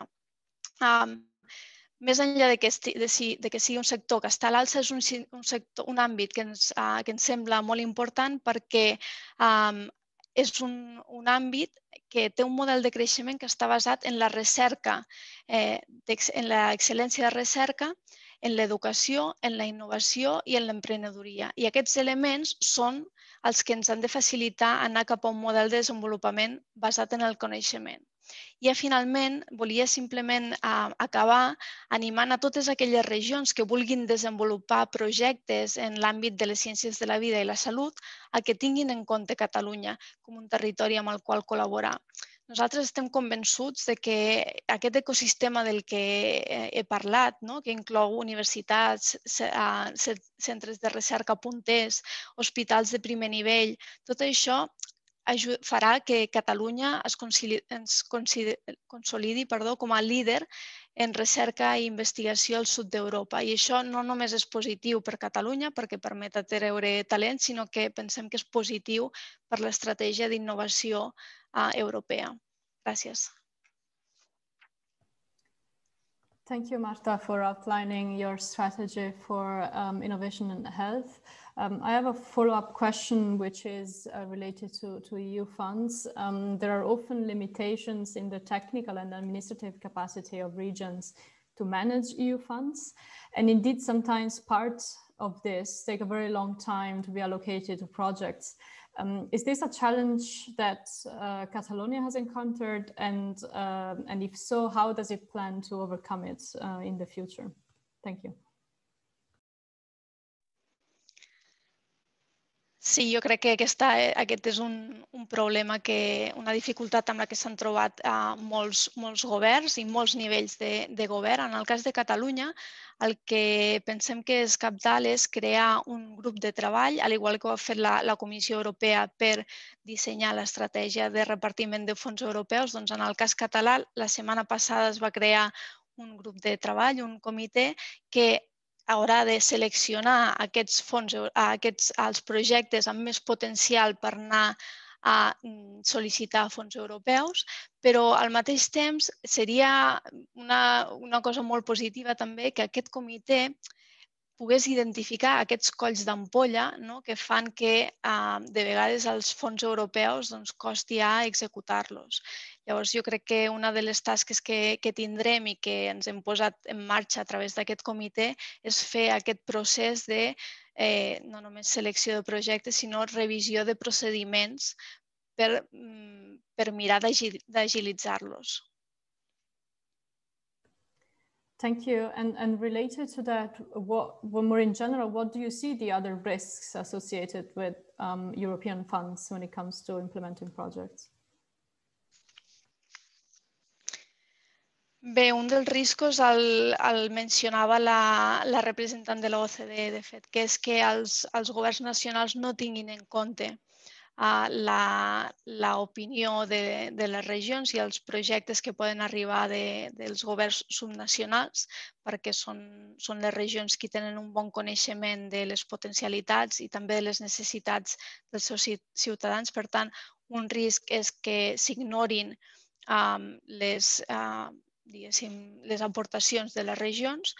Un altre risc és que s'alenteixi o que sigui lent el procés de distribució de fons i d'execució dels fons. Llavors, fins ara s'han anunciat que s'anticiparien alguns imports, però és important que bona part d'aquests fons arribi al 2021 perquè si no serà massa tard. I si ja des de la crisi econòmica global es va generar una desconnexió d'una bona part dels ciutadans europeus amb les institucions europees, si ara es torna a fallar, el risc de desconnexió o d'amplificació d'aquesta desconnexió és elevat. Per tant, per nosaltres és molt important que aquests recursos de la Unió Europea arribin al més aviat possible. Thank you very much, Marta, for your points. Does any of the other regions would like to react to what Marta has explained? Yes, Karin, please. Ja, vielen lieben Dank, Marta. Das war sehr interessant, was Sie ausgeführt haben für Katalonien.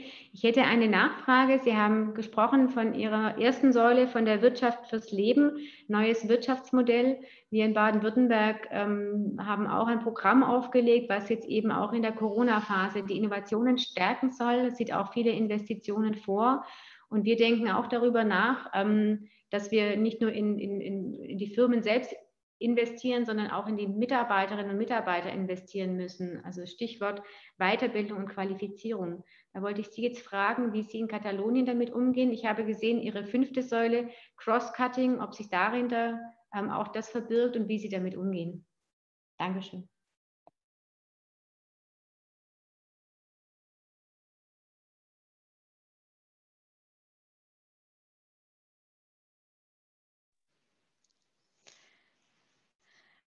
Molt bé, moltes gràcies per la pregunta. És una pregunta molt oportuna perquè és cert que la formació jugarà un paper clau per la reactivació econòmica, una formació que és necessària per reconduir o per recol·locar alguns treballadors de sectors com pot ser el sector turístic o sectors fortament afectats, no? I que s'hagin de recol·locar cap a altres sectors. Per tant, això estaríem parlant més bé possiblement de formació contínua al llarg de la vida, però també és important l'educació a tots els nivells. En aquest sentit, l'educació està present a diversos pilars, no només està a la societat del coneixement i és present, però també hi ha un pla de digitalització, que aquest estaria doncs, a l'eix de digitalització, però hi ha un pla ambiciós de digitalització de les escoles, perquè si alguna cosa s'ha vist amb aquesta crisi és que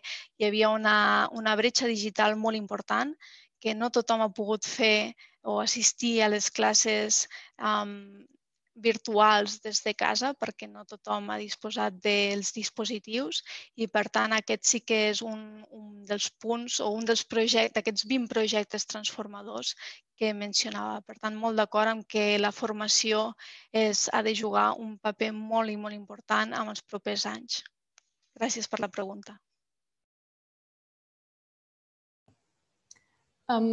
Thank you everyone for your presentations. I would like now to move to the questions from the audience. We received a few. Please, to anyone in the audience who would like to ask other questions, feel free to do so.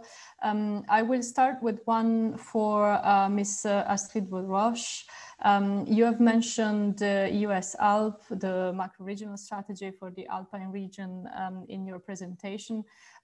What role do you expect that these EU macro-regional strategies will play in the future and also with respect to the COVID-19 crisis? Thank you.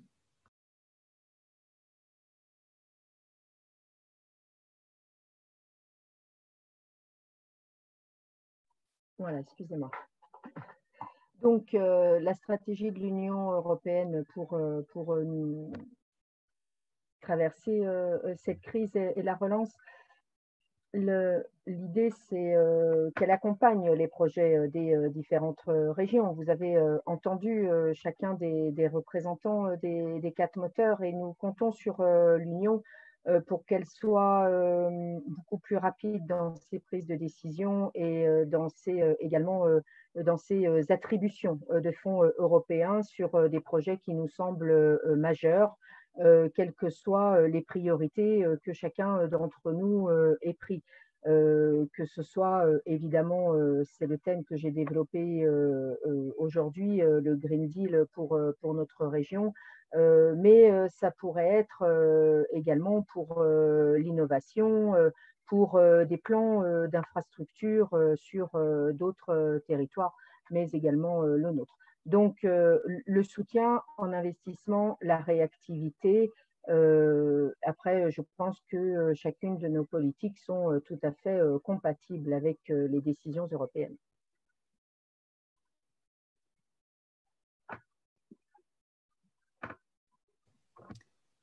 Thank you. Karin, I'll now move to you with a question related to your presentation. The question is whether the exchange of personal data to enable tracing was possible across borders with France and Switzerland as well. Thank you. Ja, das ist eine wirklich sehr gute Frage, die uns auch einiges an Kopfzerbrechen bereitet hat und auch noch tut. Ich möchte mal so sagen, nach anfänglichen Gesprächen ist es dann möglich gewesen, auf lokaler Ebene diese Daten auszutauschen. Der Datenschutz spielt natürlich auf europäischer Ebene eine große Rolle. Wir haben ja alle die Datenschutzgrundverordnung. Da gibt es aber Möglichkeiten, gerade für diese Krisensituationen den Datenschutz, also die Abwägung zwischen Datenschutz und anderen Rechten entsprechend auszugestalten, dass also mit Frankreich dann auch eine gute Rechtsgrundlage da ist, um diese Daten auszutauschen. Mit der Schweiz geht es ähnlich, um sozusagen, dadurch, dass die Schweiz nicht Mitglied in der Europäischen Union ist, hat es hier eben auch noch andere Fragestellungen gegeben. Die konnten wir glücklicherweise lösen und hatten vielleicht auch den Vorteil, ich sage das mal ganz offen, dass in der Phase, wo die Grenzkontrollen eingeführt wurden, wir diese vielen Bewegungen noch nicht hatten und auch diese Nachverfolgung sich im Rahmen gehalten hat. Als die Grenzen dann wieder offen waren, ab Mitte Juni, Entschuldigung, waren wir dann schon so weit in Sachen Nachverfolgung, wo wir das auch besser bewerkstelligen konnten. Es ist aber nach wie vor ein Thema. Das muss man sicherlich auch nochmal anschauen im Nachgang zu dieser Krise oder zu dieser Corona-Krise, weil wir ja nicht nur mit Corona zu tun haben, sondern auch mit anderen Dingen, die den grenzüberschreitenden Datenaustausch erforderlich machen. Deshalb glaube ich, dass es auch eine Hausaufgabe ist, die wir für uns noch weiter mitnehmen, auch wenn wir die Situation im jetzigen Moment lösen konnten.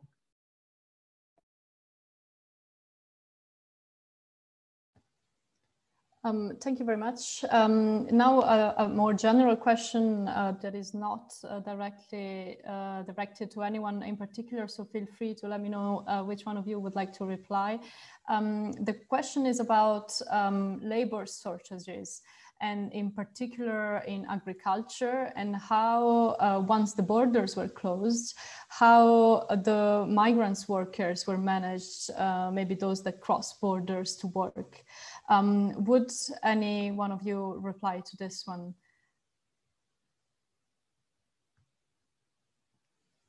Karin, I see you nodding. I don't know if that's yes. Thank you. Ja, das ist ein Ja. Das ist auch eine Frage, die sie uns relativ früh gestellt hatte. Wir hatten ja den Lockdown im März mit der Wiedereinführung der Grenzkontrollen und wir sind zwar ein sehr hochtechnologisches Land in Baden-Württemberg, haben aber auch viel Landwirtschaft, haben viel vor allem Obst und Wein und andere Dinge, wo wir eben aus Spargel sehr viel in der Grenzregion zu Frankreich, wo wir auch auf die Saisonarbeiter angewiesen sind.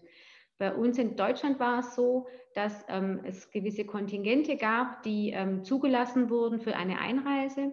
Das wurde von der Bundesebene damals, wenn ich es richtig in Erinnerung habe, bewerkstelligt in Abstimmung mit den Ländern, sodass ein gewisses Kontingent an Menschen kommen konnte.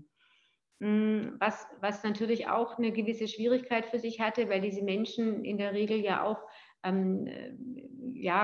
aus Gegenden kommen, die teilweise als Risikogebiet gemeldet waren. Wir hatten das große Glück, dass wir bei uns in Baden-Württemberg keine besonderen Fälle hatten, die sich dann dadurch entwickelt haben, also allein in gesundheitlicher Hinsicht.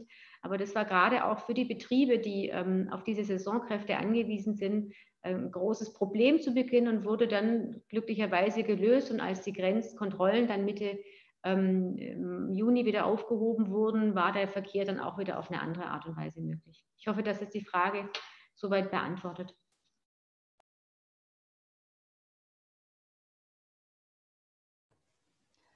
Thank you very much. One last question from the audience before we move to the final remarks.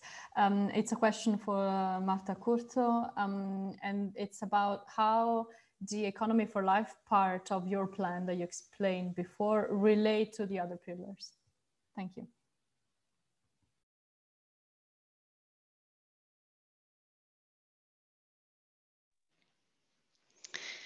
Bé, com dèiem, l'economia de la vida és una economia que ha de proveir als ciutadans i les ciutadanes de salut, d'educació, d'habitatge. Per tant, com mencionava abans, l'educació, per exemple, està en aquest primer pilar, però també estaria inclòs dintre del pilar de digitalització a través d'aquest pla de digitalització, o la salut també estaria dintre d'altres pilars, amb subprojectes relacionats amb recerca o amb l'economia del coneixement, per exemple. Per tant, no és que hi hagi projectes que siguin clarament exclusius d'un eix, sinó que al final el que es buscava és que tingui una coherència. El que és important no és només aquests eixos, sinó el que és important és que tinguin un full de ruta, que és el que ens ofereix l'Agenda 2030 i els ODS. Per tant, aquesta és la guia que ens ha d'orientar i tots els diferents projectes que s'han inclòs en aquest pla de reactivació estan focalitzats a assolir aquests objectius de desenvolupament. Per tant, al final, tots els projectes de diferents eixos es poden d'alguna manera interrelacionar amb altres perquè tots van cap als mateixos objectius. Gràcies per la pregunta.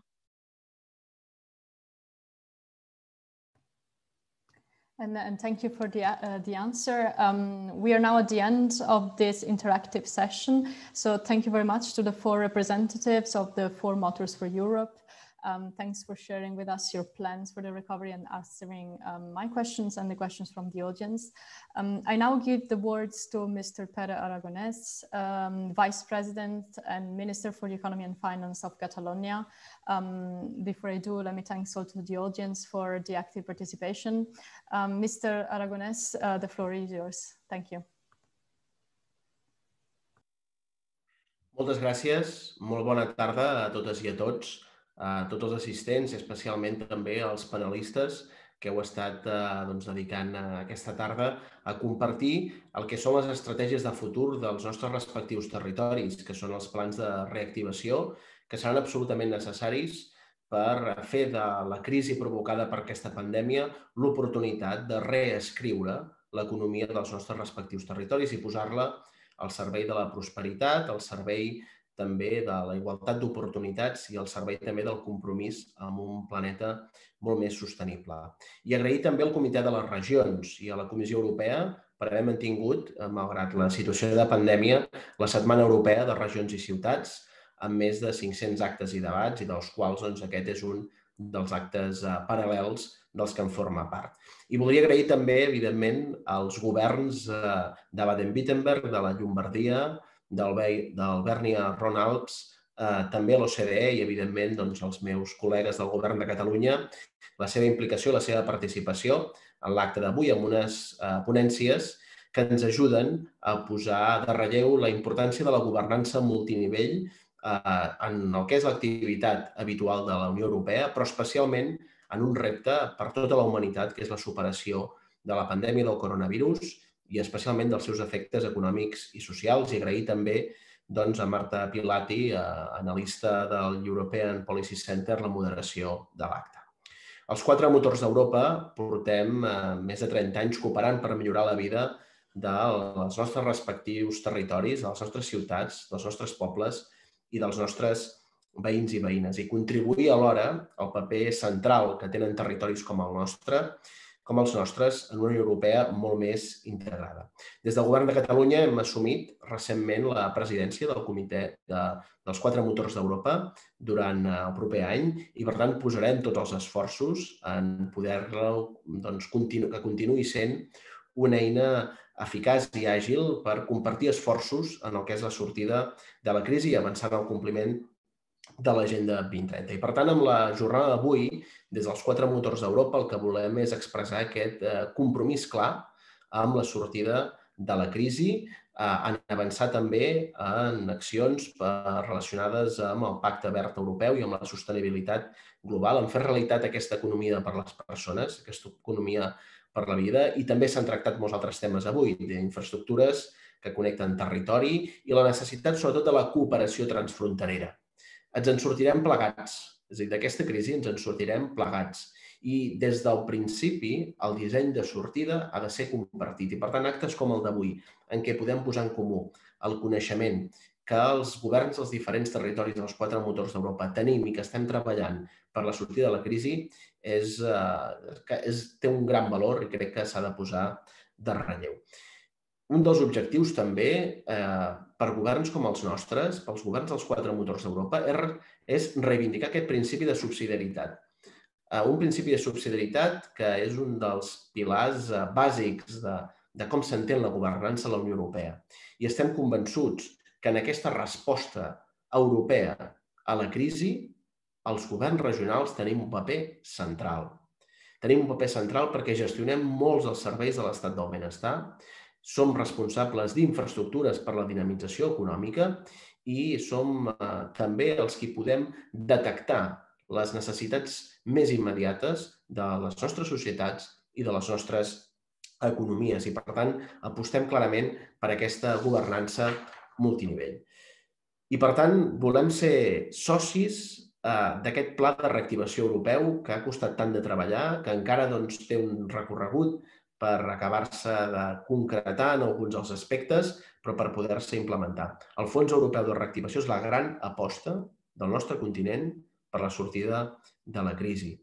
No estem en una època de canvi, sinó que estem en un canvi d'època i moltes de les tendències de fons que s'havien anat produint en les darreres dècades, com la digitalització, com també la concentració a nivell empresarial, com també, malauradament, les desigualtats socials i econòmiques, en bona part s'han accelerat durant la pandèmia. I hem de ser capaços de transformar aquestes tendències cap a tendències cap a una major prosperitat. Moltes d'elles ho són. La digitalització és una gran oportunitat, però també ha de ser l'oportunitat també d'afrontar l'agenda verda i l'agenda també de posar els serveis públics en una situació de ser molt més eficaços per la ciutadania i que puguin oferir drets i oportunitats a tothom. I també hi ha d'haver-hi l'oportunitat, des del punt de vista europeu, per accelerar un canvi de model productiu. Tenim una Europa que durant molt de temps ha exercit un lideratge a nivell mundial. L'emergència d'altres potències a nivell global està fent que avui això estigui posat en qüestió. I el model social europeu, que és conjugar creixement econòmic amb estat del benestar, amb inclusió social i amb drets i llibertats, ha de continuar sent l'aposta i per això necessitem posar-nos al dia. La Unió Europea ha donat una resposta ràpida en aquesta crisi. Crec que d'això ens n'hem de congratular i ho hem de reconèixer perquè en la crisi interior, la crisi financera, la gran recessió, la resposta va tardar més. En aquests moments el Banc Central Europeu ha evitat que hi haguessin accelerades en la prima de risc, que haguessin posat en risc, valgui la redundància, el que era la sostenibilitat fiscal d'alguns dels estats, que hagués posat en risc la sostenibilitat del deute. I, per tant, s'ha evitat que aquesta crisi es transformi en altres crisis.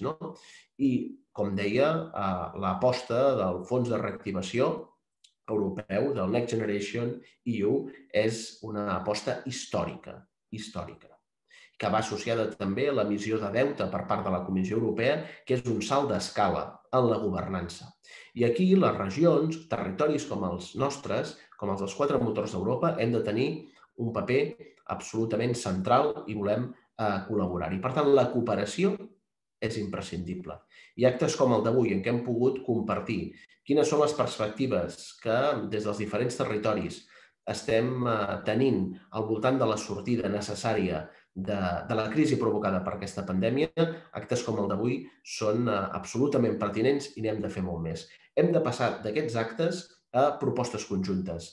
Estic convençut que de molts dels projectes que avui hem comentat hi trobem línies comunes. Aquestes línies comunes les podem presentar conjuntament també. I qui sap si en els propers mesos una de les apostes hauria de ser precisament que projectes que puguem presentar des de cadascun dels territoris estiguin coordinats. I, per tant, que podem sumar també a nivell europeu, que podem superar el que són les dinàmiques frontereres, podem superar el que són les dinàmiques pròpies dels estats, perquè els reptes que tenim en els nostres territoris s'assemblen molt. I, per tant, és també una oportunitat per coordinar aquests projectes, alguns fins i tot que puguin ser conjunts, però en tot cas poder-los coordinar per una Europa molt més sostenible, una Europa que segueixi centrada en les persones i de forma molt més intensa en les persones, que reforci els serveis públics de salut, d'educació, que aposti per la inclusió i també per una perspectiva de gènere amb una mirada feminista. És important també no oblidar que més de la meitat de la població d'Europa, les dones avui encara segueixen patint discriminació en molts àmbits i per tant hem de ser capaços de superar-ho també. Per tant, agrair-vos a tots i a totes la participació en la jornada d'avui, agrair evidentment a tots els organitzadors, a tots els que heu estat implicats i a partir d'aquí a seguir treballant i fer dels 4 motors d'Europa també una eina per ser protagonistes del fons de reactivació. Els ciutadans són protagonistes dels moments durs que estem vivint i els hem de fer protagonistes de les oportunitats que serem capaços de crear amb l'empenta i amb la voluntat i el compromís de cadascun dels territoris, però especialment també amb els projectes i amb les aspiracions que siguem capaços de compartir plegats. Moltes gràcies a tots i molt bona tarda.